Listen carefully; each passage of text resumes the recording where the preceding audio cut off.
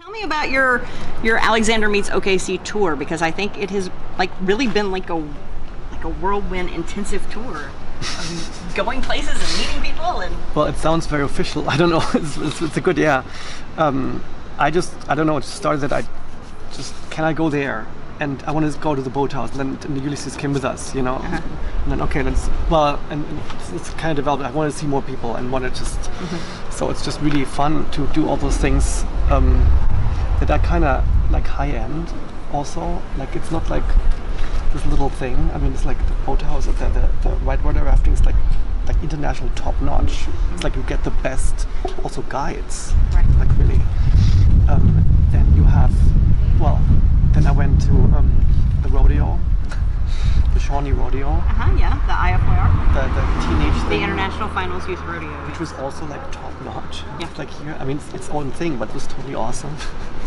And so it continues, and I have a whole list I want to do with like things that are really unique but cool here.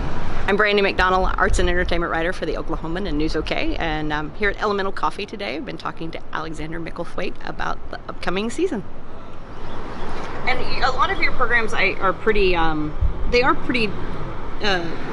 diverse, but it seems like there's like kind of a method to the madness, a little bit of it. I mean, it seems like they're very thought out and very deliberative, but they're things that I don't know that I would necessarily ever have put together. Right. Like the September 15th show, the September 15th concert. I was looking at this, and I was like, really? We're gonna do the Tan piece with Beethoven? Oh, totally. And that's. Why do you think those two go together? Well, for me, it was like Beethoven is it's the most revolutionary composer there was, and he was born before the French Revolution, but he was the first really independent artist, like literally, who was not composing for a duke, whatever, right? Berlioz was the first composer, like literally. Major composer, was born after the French Revolution, so they're like bookends in a way. Okay.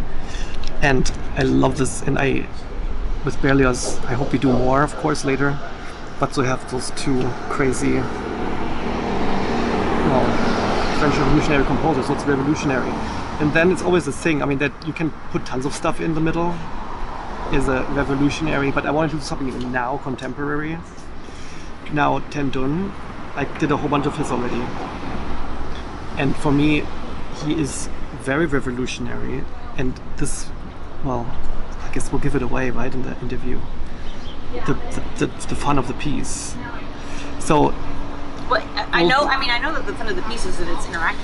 Well, it's like he is, I feel, like revolutionary in the sense that he uses the orchestra, but then with many of his works, he literally combines the orchestra with newly invented instruments. Right.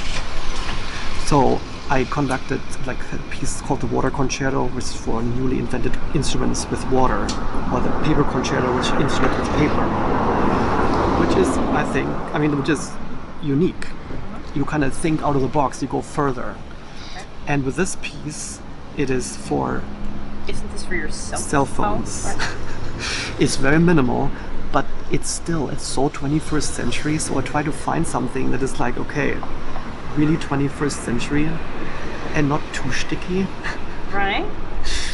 And it took me a while, so this was then, okay, suddenly I was like, Tim Dunn stuff, and then boom, there it was. And I thought, oh my god, this is so awesome. So you have this weird thing that in this internet revolution that happened, like maybe as big as the French Revolution 200 years ago, I don't know, like what happened right now in the last 20 years. So everything changes so drastically. So suddenly it starts with the audience all a part of the piece, which is the last layer in a way. If you think about it, the audience is the instrument, is the newest instrument. So Beethoven 9th Symphony was the first time that used the chorus as in a symphony. So, and here it's the first time, it's huge, but with this Tendun, it's the first time, that I know of, that the audience is itself part of it.